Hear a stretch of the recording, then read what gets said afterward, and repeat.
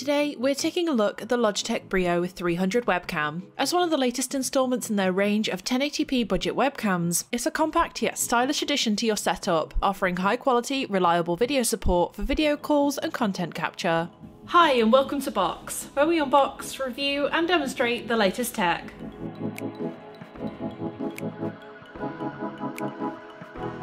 As a part of their plan to create a more sustainable world, Logitech has made sure to use responsible packaging from certified forests, along with using a minimum 48% post-consumer recycled plastics within the webcam itself, helping reduce their impact on the environment as much as they can. Because of this, the box itself is very compact and only contains the webcam itself, a small packet of instructions, and warranty documents. The webcam itself is also pretty small, featuring a cone-like shape with the lens sitting on the middle of its widest face and the cable coming out at the more pointed end on the back.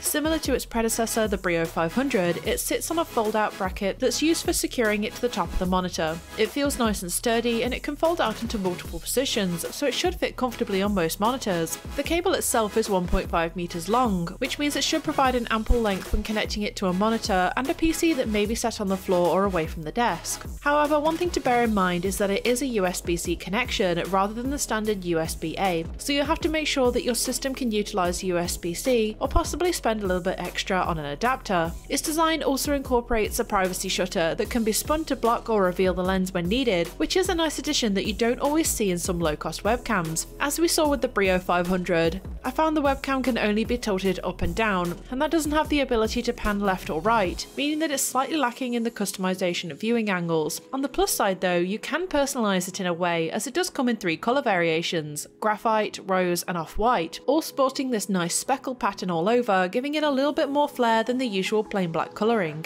In terms of specs, the Logitech Brio 300 is a full HD 1080p camera that Logitech claims delivers 30 FPS footage. It also makes use of their Bright Light technology, the version here being Bright Light 2 as opposed to the Bright Light 4 seen on the Brio 500. This technology works as an auto light correction and is supposed to automatically adjust the image output of the webcam to compensate for changing light conditions so that you always appear as clear as possible. It also features a single noise reducing microphone that filters out background noise, making sure that you can be heard clearly. While you can stand the camera up on a flat surface and adjust the angle towards your face, it's hardly a flattering angle. The stand is so versatile that it's designed to work best on top of most monitors, letting you take advantage of this more desired front-facing view. And as you can see, the webcam does sit firmly on top of the monitor, and the angle adjustments up and down paired with the wide framing give you plenty of visibility and the freedom to move around within the frame. So now let's get into testing the quality output from both the camera and microphone. So this is what the camera and mic output sound like on default. Everything is set to auto within the LogiTune app with no filters. Right now I'm in a very well lit environment using only studio lights, so assuming that the bright light technology is helping to improve the image slightly here. Now the image quality looks very good, with no overblown areas or noise, and the frame rate seems nice and smooth without much stuttering.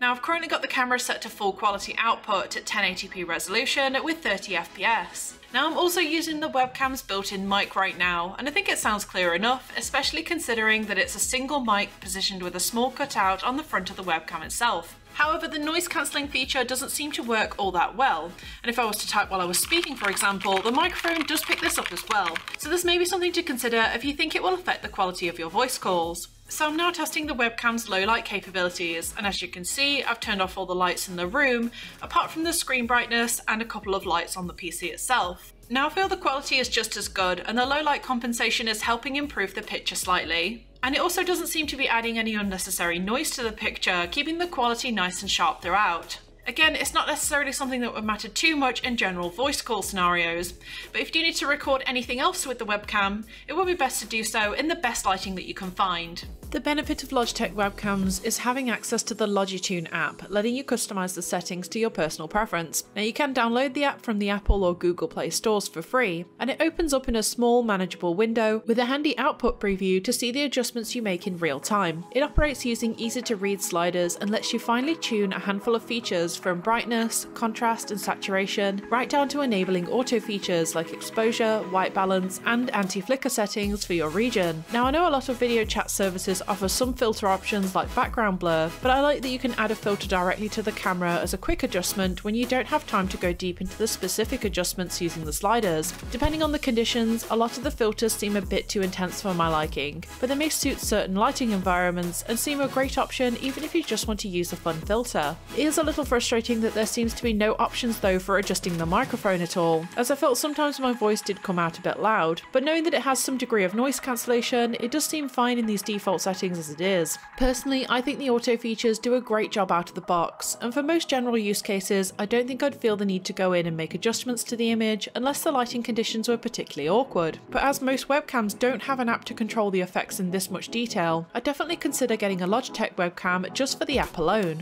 Overall, I think the Logitech Brio is a great budget 1080p webcam that will be more than suitable for most people's video call needs. Its image quality is great in well-lit environments, and the LogiTune app gives you a heap of customization options to get the image tuned just the way you want. Plus its compact and speckled design, along with the available colour variations, makes it very aesthetically pleasing, which means it'll fit into anyone's setup. It may not have the top tier quality or features of some of the more expensive options out there, but for a high quality, low cost accessory, it is a great option. So what are your thoughts on the Logitech Brio 300 webcam? Let us know in the comments below, and if you like this video, don't forget to like and subscribe to Box, where we have plenty of hands-on reviews on the latest tech. And as always, thanks for watching.